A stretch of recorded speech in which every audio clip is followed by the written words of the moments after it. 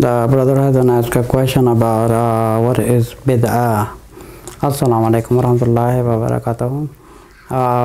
Bid'ah is something like what is an opposite to sunnah.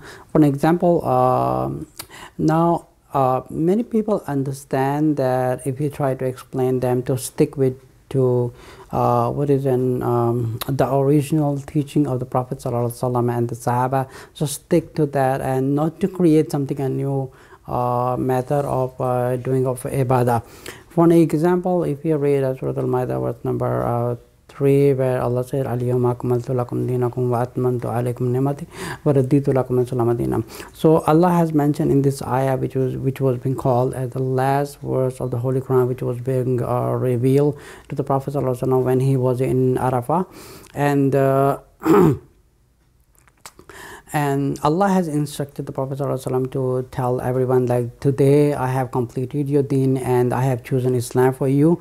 So what we have to do is we just have to practice on that. And how do we practice that? We have to make sure we fulfill our requirements, obligations towards Allah, and to complete our sunnah towards the Prophet ﷺ, and not to create or not to invent something which is not was being done by the Prophet ﷺ and which was not being done by the Sahaba. So we have to stick to the original teachings of the Prophet ﷺ.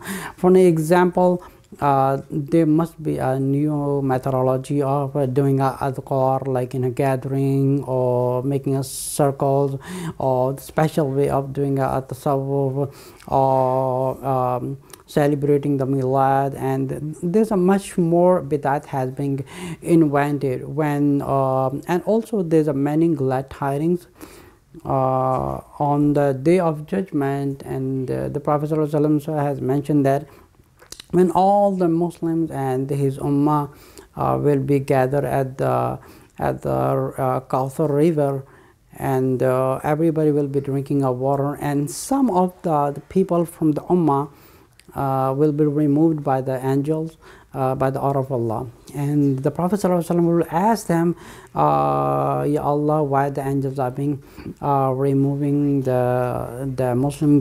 They are also my part of the ummah.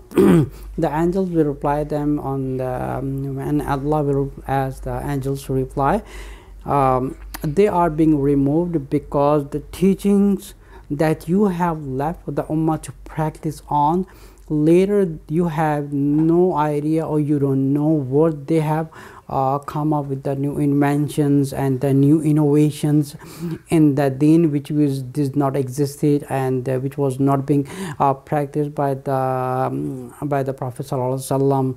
And we do not find anything in his life, and we do not find in the life of the Sahabas or the four great scholars, and we do not find anything. So that is the bid'ah. Even if you look at the Tabain or the Tabain, all the major great scholars like Imam Abu Hanifa and Imam Malik and Imam Shafi, Imam Ibn Hamad, may peace be and blessing of Allah be upon all of them, even we do not find any parts of the bid'ah was being invented in that time. So many things was being invented in much very later on, by the centuries later, started in North Asia and the Asia, and there's several countries was like many innovations was being started which has nothing to do with the deen.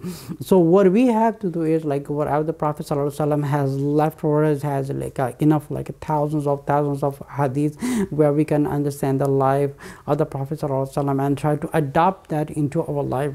And also for more examples, we can look into the lives of the Sahaba, and from all these examples we are able to stick to what is the sunnah of the Prophet ﷺ and what is the lifestyle of the Sahaba, and not to invent something what our scholars teachers and what a buzurg or the awliya or anybody teaches. So rather we get our own knowledge and we stick to the main fundamentals of Islam.